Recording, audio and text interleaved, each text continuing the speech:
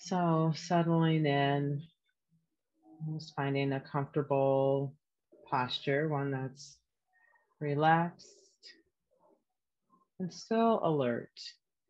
You can hold some interest, curiosity about all that's arising in this present moment. And you might choose to close your eyes or lower your gaze. You might be comfortable turning off your camera or just physically turning your body away from your camera for this meditation.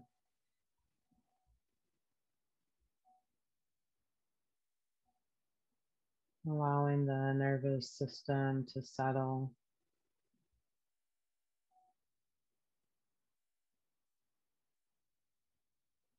And feeling the weight of the body sitting or standing or lying down.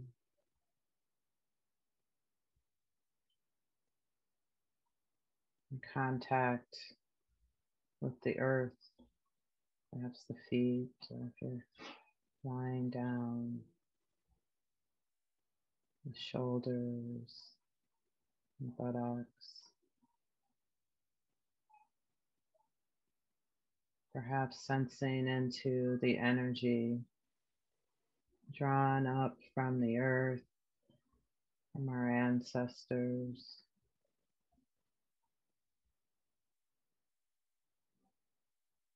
Holding us tenderly here in this moment of practice, this moment of awareness.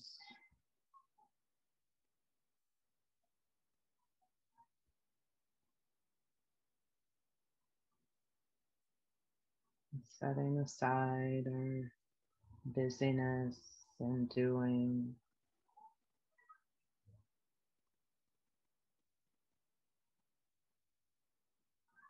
Interested in staying present just right now, just this moment.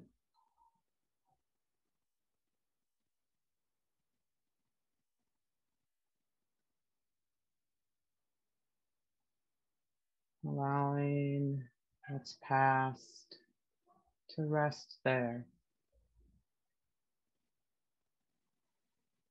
No need to ruminate or recall, replay a conversation or scenario. At least right now. We commit to bringing our full awareness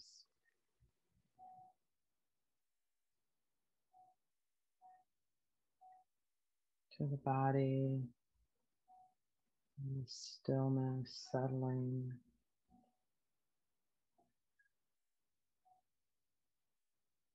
You might anchor your attention in this transition to the breath, perhaps at the subtle entry of breath at the nostrils,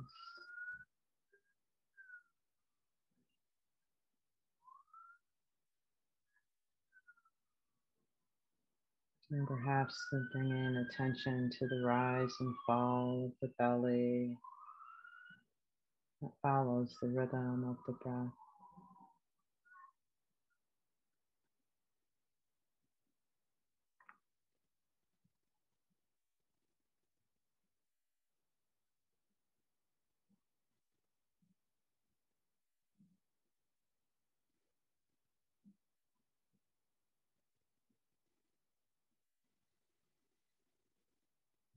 Allowing the body to be soft, the joints to be loose, just feeling the weight of the arms falling from the shoulders.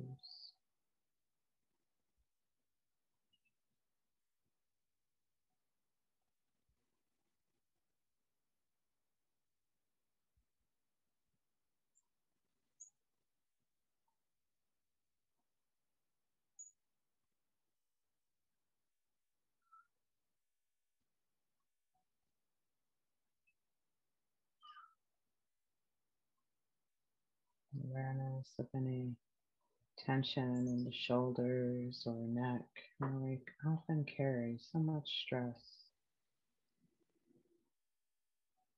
Just breathing in ease.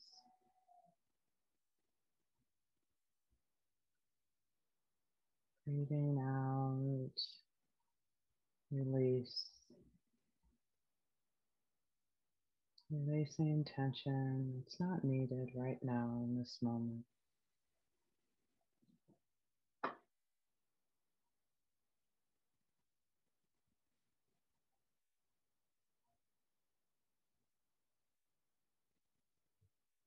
Relaxing the jaw, the forehead.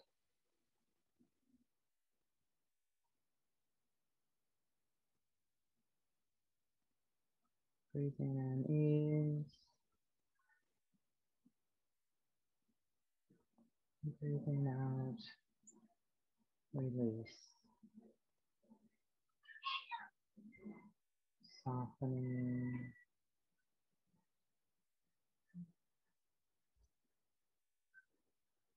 Relaxing.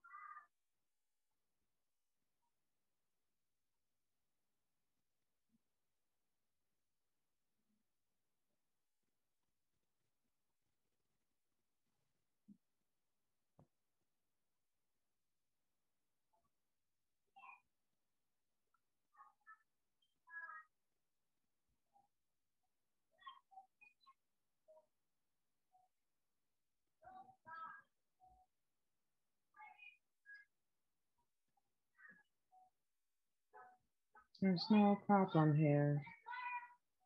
Everything belongs. Physical sensations, sounds, perhaps a lingering taste or scent in the air. Thoughts arising and passing.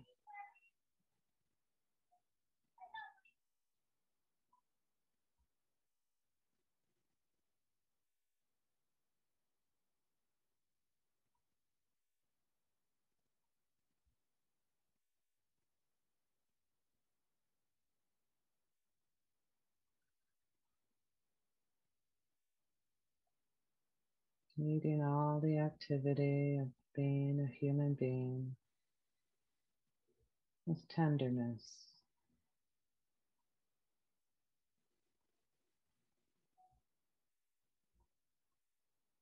With a patient curiosity.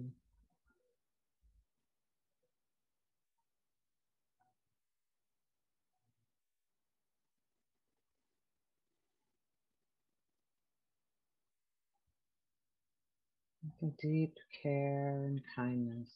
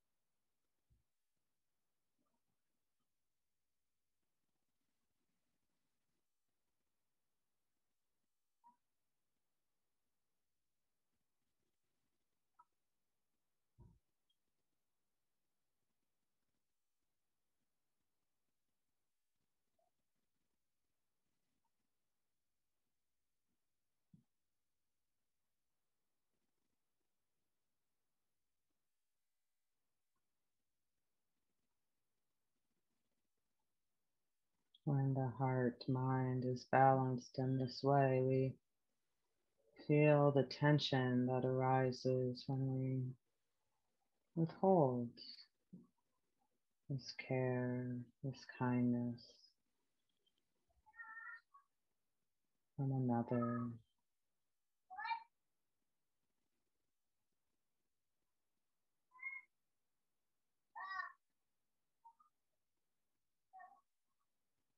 And feeling the fullness of the heart.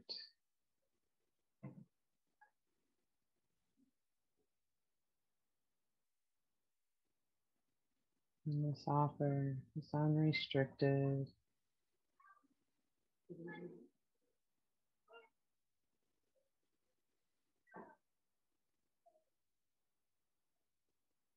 Wishing well for all beings.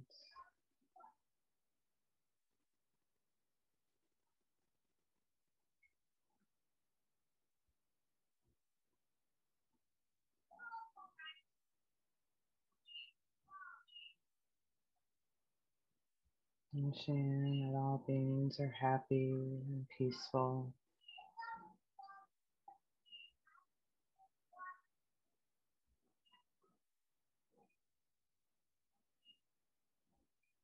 Safe and protected.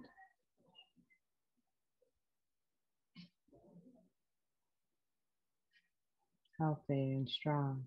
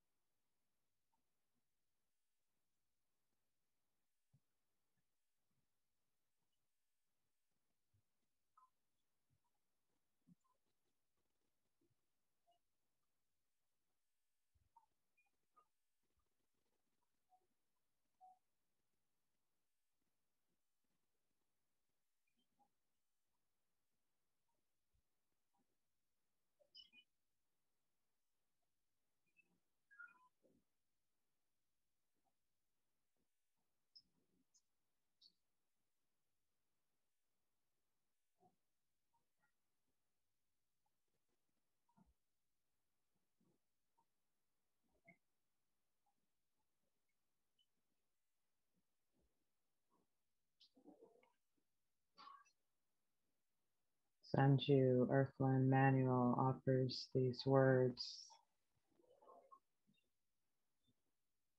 breaking down this intention for happiness and well-being for all beings.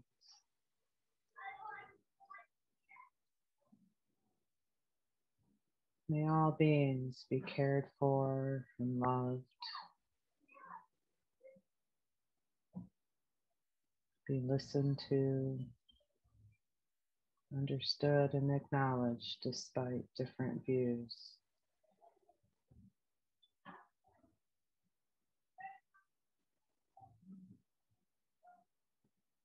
Be accepted for who they are in this moment.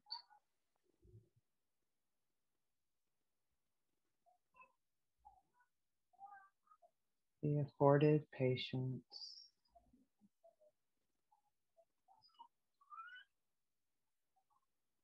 Be allowed to live without fear of having their lives taken away or their bodies violated.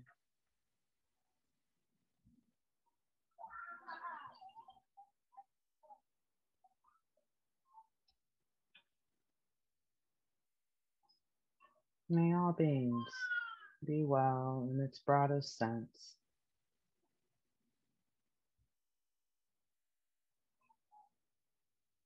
Be fed, be clothed, be treated as if their life is precious.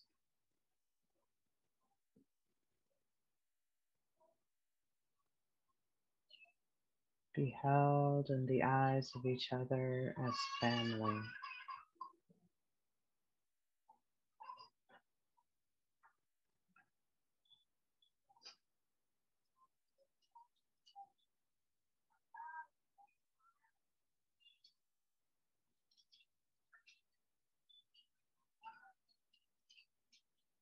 May all beings be appreciated.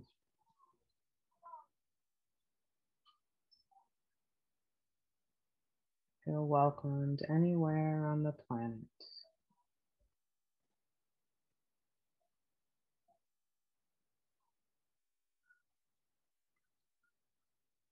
Be freed from acts of hatred and desperation,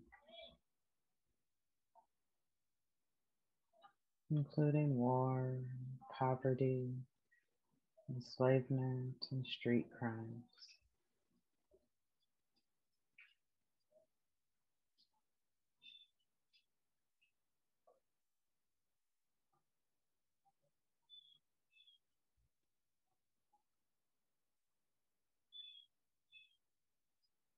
May all beings live on the planet, housed and protected from harm.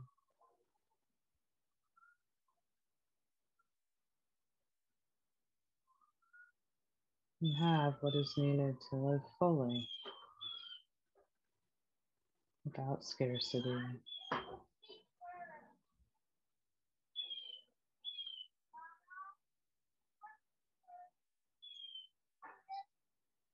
Enjoy life, living without fear of one another.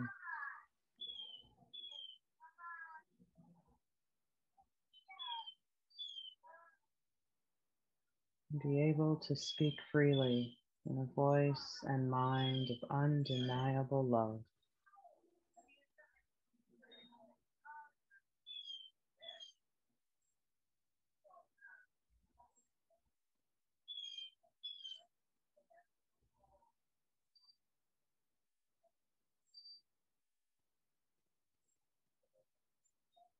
May all beings receive and share the gifts of life.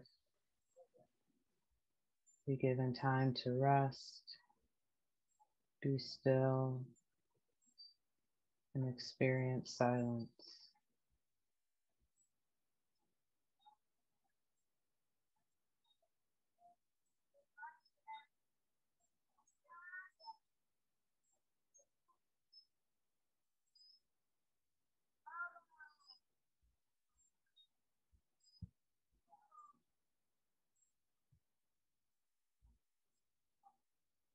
May all beings be awake.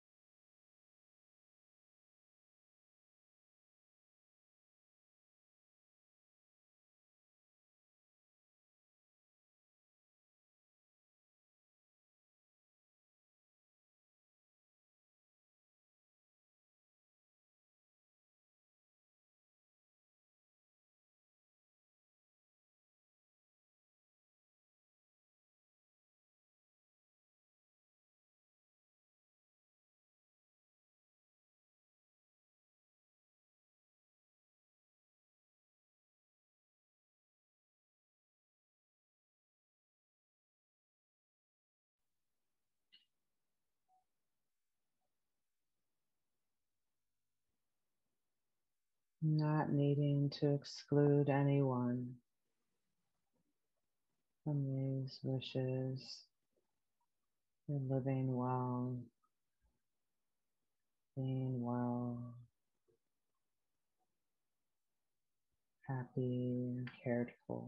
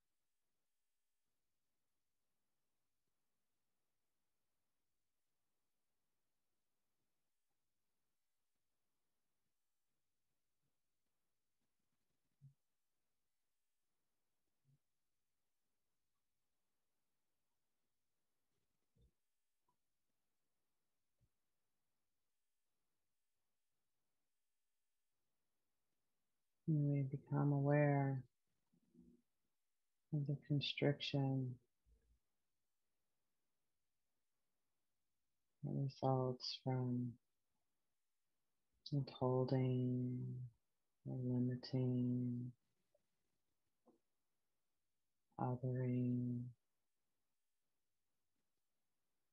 judging who is deserving of this goodness, this care.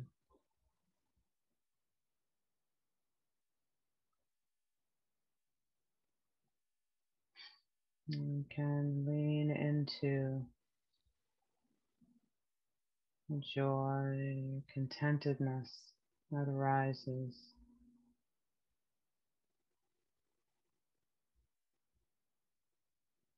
when we extend these wishes to all beings.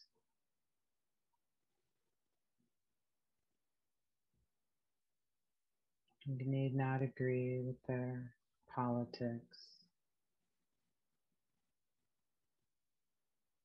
or all of their decisions.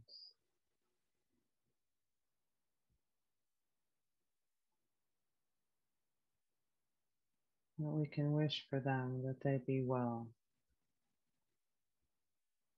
that they be safe, housed and fed,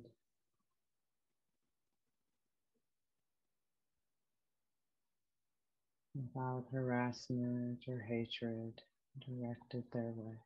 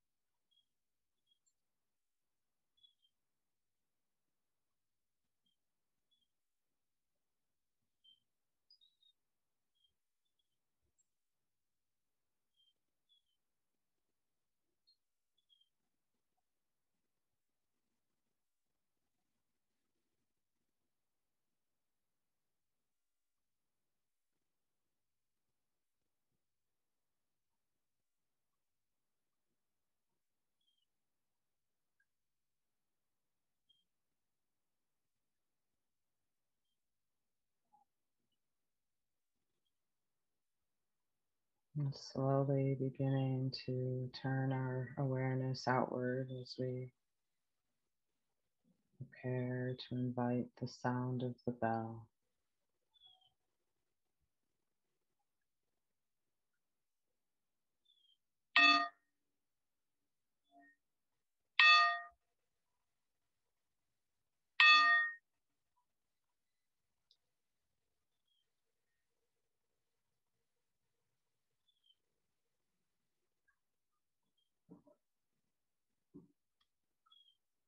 And take a moment, shake it out, stretch it out.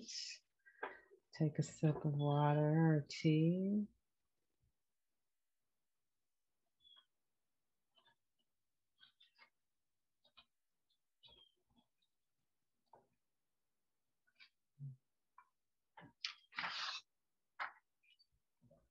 Welcome again, everyone. I have really appreciated that metta practice from Zenju Earthland Manual. And she points directly to all of those, the foundations for well-being and happiness. Right? It's not just this broad, random wish, nebulous for happiness, but she really just breaks down what that means. And we're talking about the decisions that we make collectively, individually, the actions that have deep impact on people's lives and well-being. And we know, right? Our actions have effects.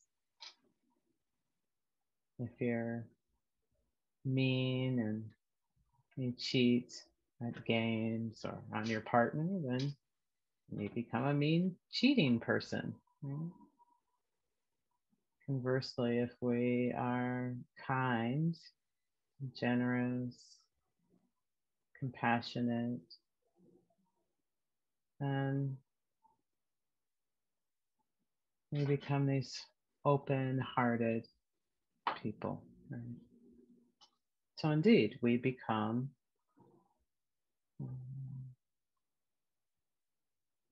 who we become as the result of our previous actions.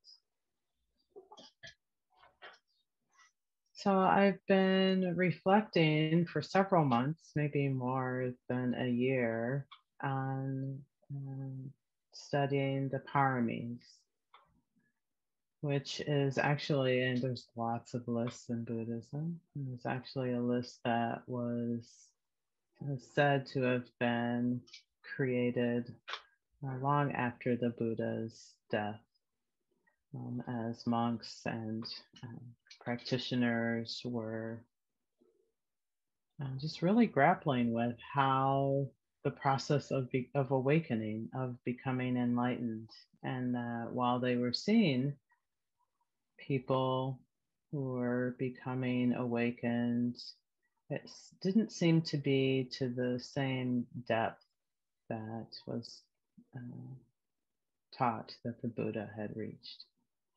Reportedly, he lived many lifetimes, and so the paramis is a list of qualities, characters that any person, lay person, monastic, can cultivate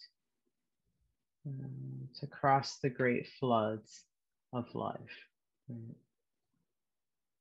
And the four floods, primary floods, are one of sensuality, becoming, views, and ignorance. And sensuality is, the desire for pleasantness. Right? We look at all of the sense gates, right? We want pleasant smells. Approach a flower, right? Sometimes you ever approached a flower and took a big, deep whiff, and it was just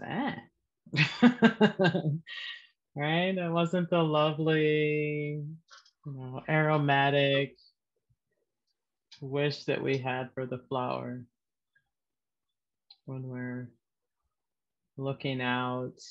We want a view that's pleasant, right? Or we want to look at people on television. There's so much research, right? Right? Even our preference for particular bird that's chirping. Right? Not the blue jays, they're loud and obnoxious, but the chickadees, they're much more pleasant to hear, right? All of these places where we want it to be good. Right? And then once we have a yard full of chickadees, even that becomes sort of normal, right? Oh, yeah, it's just the chickadees. Then we want maybe something more exotic or different. So even the seeking for pleasant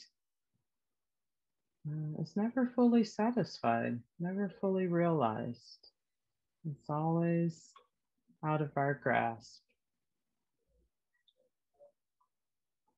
And a flood is, this getting swept away, being overwhelmed, right? Caught up, I like to say. We get lost in this idea, this view, which is one of the floods, that this experience needs to be a particular way, which inherently means that the way that it is broken and wrong. Right? And similarly with this idea of becoming, right? We get so swept away in these worries and expectations about who I will be, remembering maybe nostalgically or with regret who I was, or the ego comes into play oftentimes, right? Well, I've been this and thus, and therefore I deserve to become whatever, the promotion, the boss, the wife, or conversely, the negative side, right? I've never been this, so I'll never be thus. I've never worked out. I'll never be a professional athlete. Certainly that's an extreme. But there's just a lot of drama and suffering and stress in this flood. And sensuality and becoming are hard to get away from. They're so hard to get away from. And so by reflecting on not only the flood and sort of where it's taking us, but this relationship, this reaction, how we show up in these, I was trying to say moments of difficulty, but it's our life, right? We can step out of it at least long enough to find a path, right? Not one where we're just being swept along. And so by cultivating these paramis, and there are 10 of them, of course, it's a list, right? We steering, setting our own course.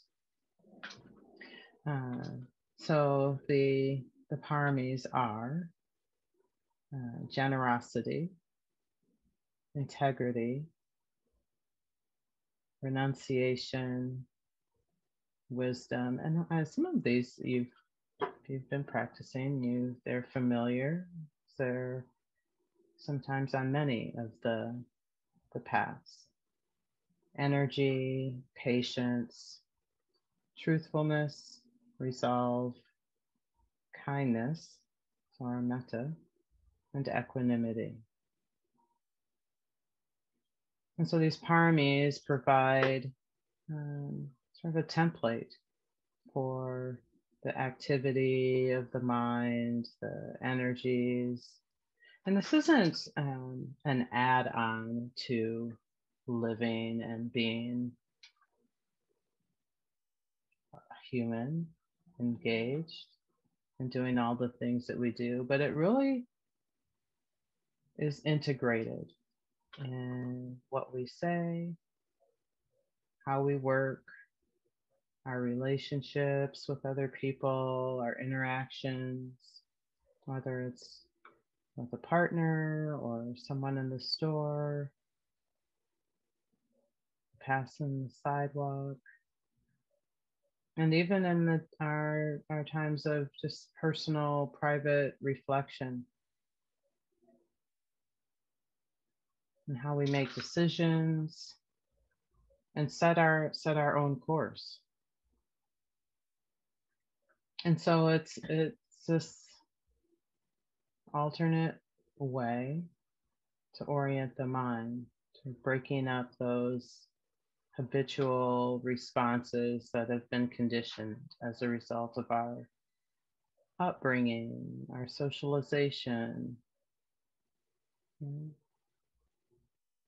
really using these paramis, practicing in everyday activities at work, when we're attending to the children, or maybe even just stuck in traffic.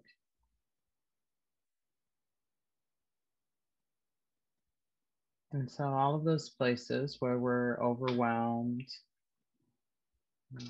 and overwhelmed by the suffering in our life or in the world as a result of impermanence, or aging, sickness, and death.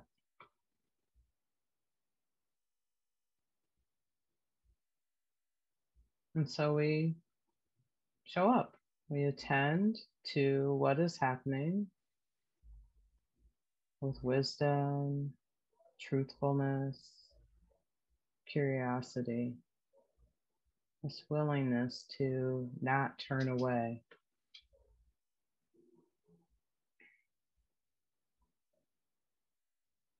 And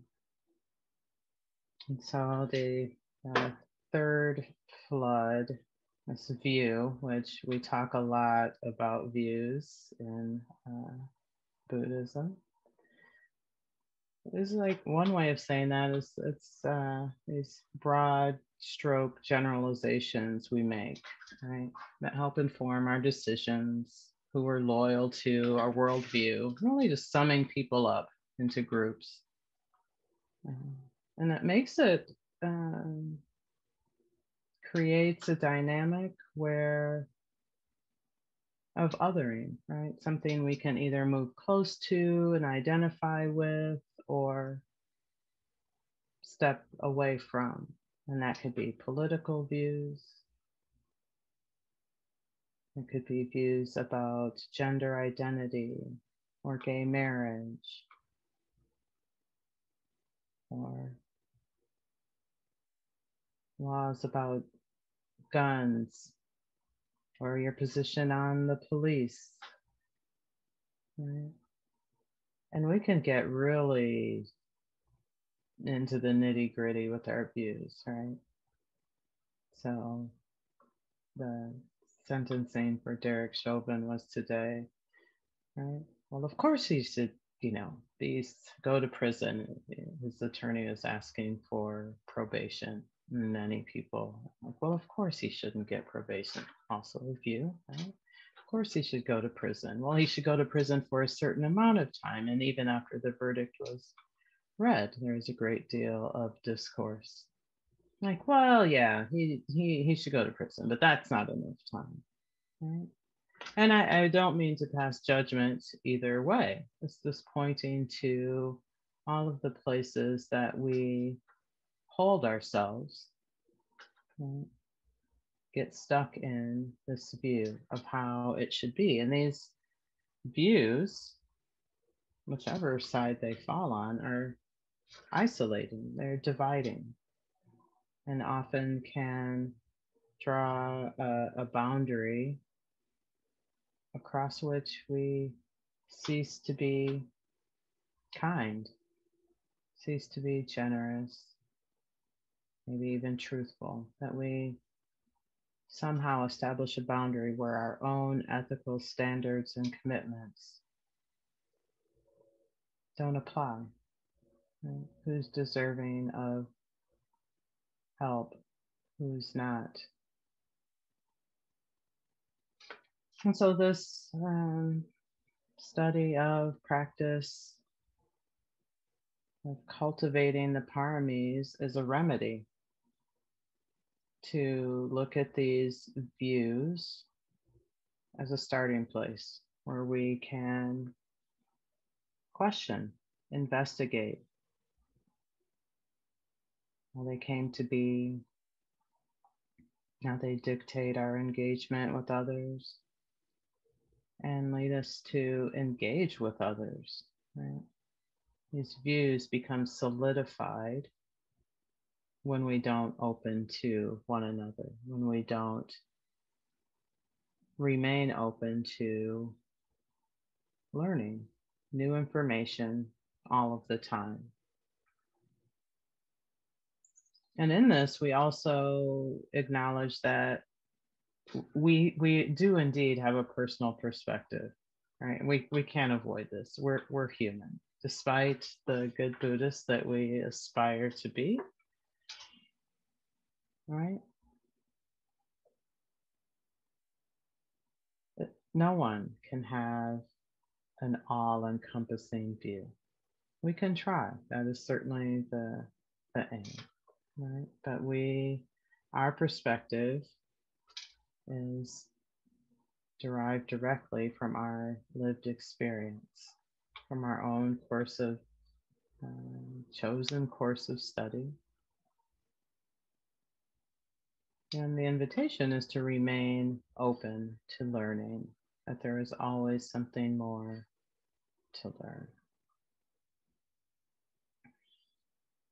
So it said that the currents of, or the floods of sensuality, becoming, and views are carried by the strongest current in the flood is ignorance. Right? And that's that unwillingness to hear, see differently than what we think, what we believe. And it undermines our capacity, our interest in investigating our experience. And under this influence,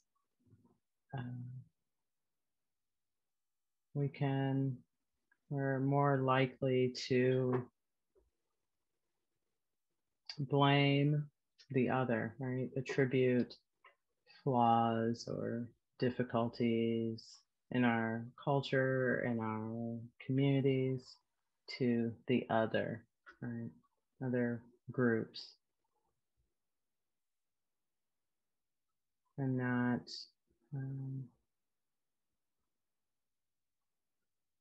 not exploring how this came to be, this view.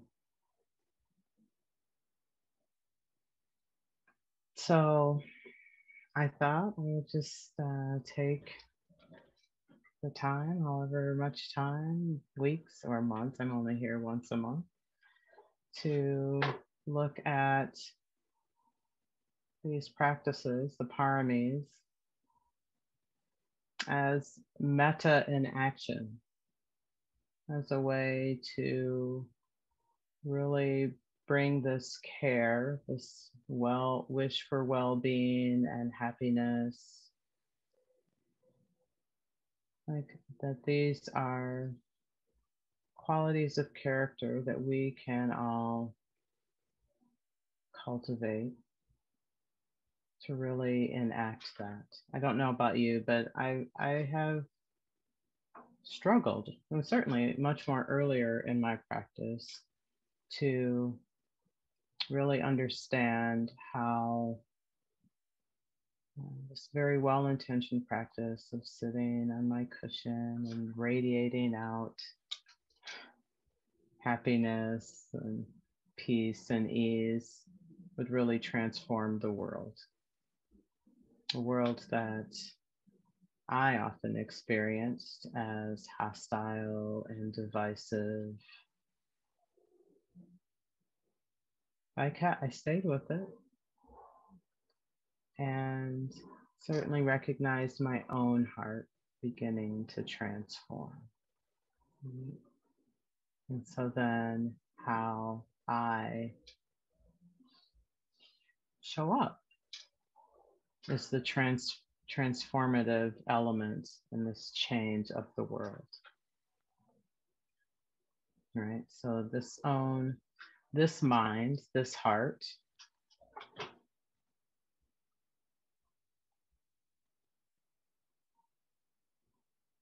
yeah. When I think about generosity, like all of the ways, when I think of blah blah blah. I'll start over. When we often talk about generosity, there's the Dana talk, right? If you can, support the teacher, support the center. And we think of generosity, oftentimes what we think about it, certainly in this culture, I think, is the offering of something tangible, right? Give money, give food, give something to someone who has less. And I've been reflecting on this generosity as a quality of my own character, right? So this generosity of listening. When I'm talking with someone or listening to someone, can I be generous with my attention, generous with my interest, right? Particularly when I'm listening to someone whose opinions I don't necessarily agree with, or maybe even it's someone whose choices or lifestyle I don't agree with. Can I listen with the same care, the same interest as Zenju said, right? Like their family. And maybe that's not a fair analogy, right? Because we like, oh, I know you. A family member, I know what you're going to do. I know what you're going to say. And can we set that down and genuinely be interested? And there's, I think, myriad of ways that we can cultivate generosity outside of this tangible offering. When I'm listening to someone, I'll admit it, I often prescribe where they're going. Not only where they're going, what they're going to say. So then I have part of me that's I'm preparing my response, right? But I'm also assessing or judging their intention, their motive. Not trusting or having faith in what's being presented to me just as it is. And that's we commit to cultivating this equanimity, seeing things just as they are. And that means all of that narrative, all of that story, and sometimes even our direct experience with a person, right? Because our practice is to be present in this moment. And certainly not to be blind to someone who may cause harm or be threatening. Can we open to the person before us just as they are, without the shadow of history? Not to ignore, not to deny, but to hold center what is arising right here and take ownership for our own and accountability for our own process of mind that is layering over this previous experience over this moment. And that can be really difficult to discern when we're carrying that residue of a previous interaction, a previous experience, and maybe not even directly with this person. Maybe it's just with a person that reminds you of that. It feels familiar, a familiar pattern. And so we brace ourselves. And then that in that way, how are we able to tune into or open to their intentions? And what's being centered is our own narrative and story. And so the other side of that then is being generous in our willingness to hear someone else's story or experience or opinion.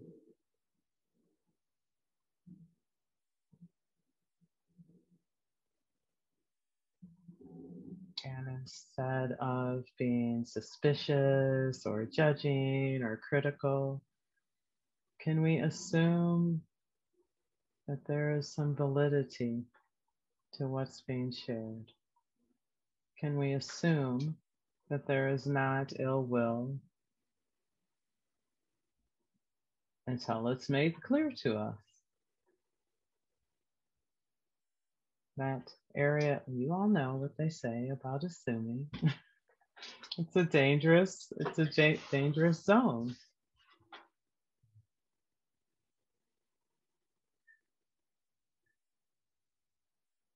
And we engage with people, many of us, most of us, much of our time, whether it's someone in our household, family members, friends, clerks. How simple can it be to be a bit more open, generous with our listening?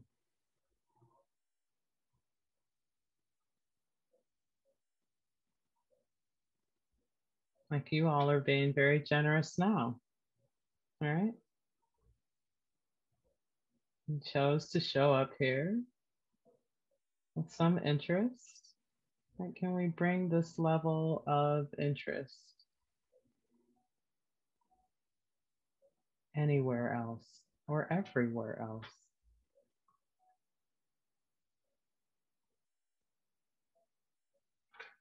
This that sort of a sticky place in Buddhism is this metta, loving kindness, and for all. And you know, I certainly have from time to time get stuck on, yeah, but right. Yeah, but they did, or they said, or they might.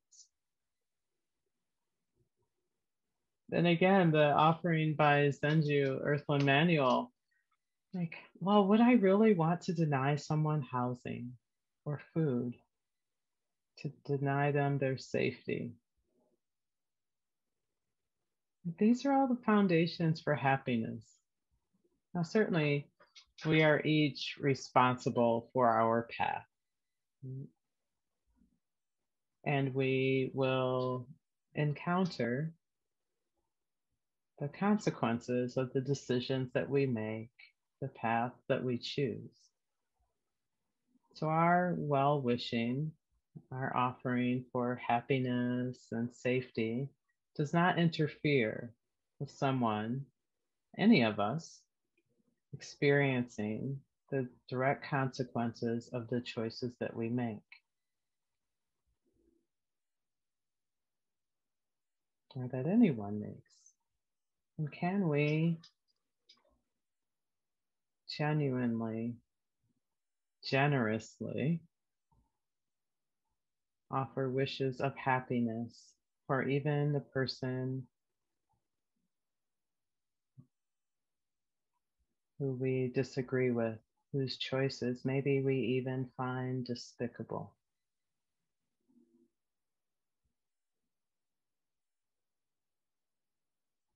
I think it's true that unhappy people do despicable things.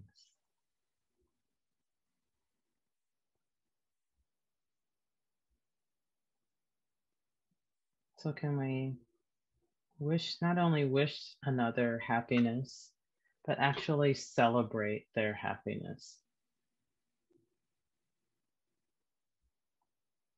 Good and wholesome.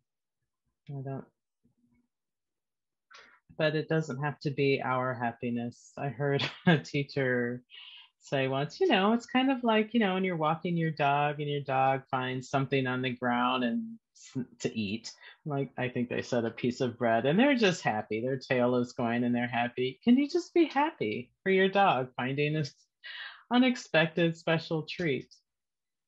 Right? You don't want to eat a piece of bread off of the ground or maybe anything at all off the ground. Right? But can we be happy for another person's happiness? Indeed, that is what mudita is. Delighting in another's joy. It doesn't have to be parallel with our beliefs. The thing that makes them happy does not have to make us happy in order to celebrate with them or for them. Yeah. I think you'll get Stacy here. I don't those type of people, I think we are all those type of people. Like, I don't know what I would do, and we can name the scenario where I wasn't cared for, I wasn't listened to, I wasn't regarded, I was ignored, I was abused. I like all of the things, all of the conditions that come together for someone to cause great harm to another human being. I've always struggled with the term evil. I people do horrendous things to one another. Horrendous. I am of the belief that everyone wants to be happy. Everyone wants to be happy. Now, their path to that happiness may be convoluted, may be quite confused based on who was guiding them, their conditioning, a myriad of conditions. Is that evil?